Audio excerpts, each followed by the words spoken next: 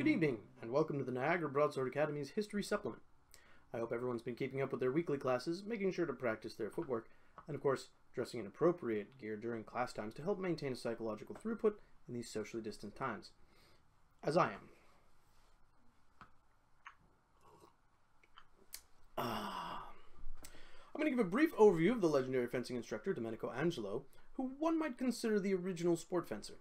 He trained swordsmanship not just as preparation for a noble's inevitable duel, but rather as a gentlemanly exercise and a means to get fit, get active, and stay in shape. Because it's fun, gives me energy, and it's a great way to stay in shape. Angelo the Elder was an Italian-born, French-trained, English-based foil fencing master. The son of a merchant, he expected to take over the family business, but after finding his passion in the sword and the horse, he was cut off and forced to make his own way in the world. He learned the art, capital A, of fencing with the foil in the classic French style at the Royal Association of Masters of Yielding Weapons of the City and Suburbs of Paris, which was as prestigious, before the Revolution, as it was a mouthful. He left Paris and moved to England chasing a fling with an actress that would quickly die. The fling, not the actress.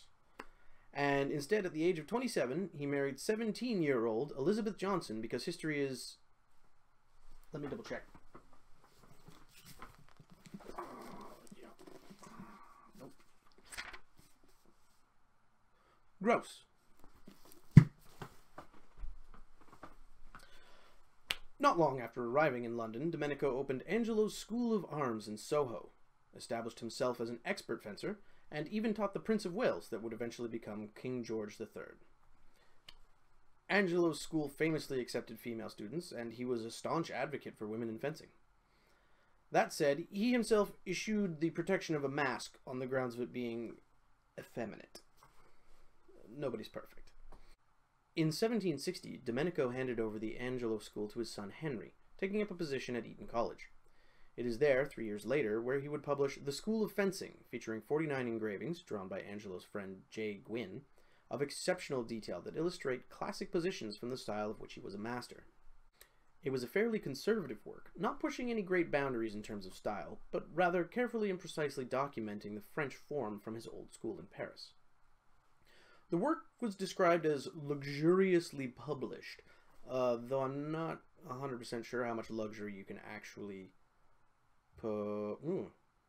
Okay, conceded. That is a luxury book. The clarity of style and precise, beautiful drawings found in L'École des Armes caught the attention of Diderot and his co-workers in France, who were currently working on l'Encyclopédie. They asked if they could use his text in their work. He agreed, and the entry under fencing in the encyclopedia is just the School of Fencing with the pictures shrunk down, because why mess with perfection? The Royal Fencing Masters Academy was, of course, furious because the French encyclopedia chose an Italian swordsman's treatise for the iconic fencing work. Never mind the fact that he was French-trained and the work describes the French style. In French.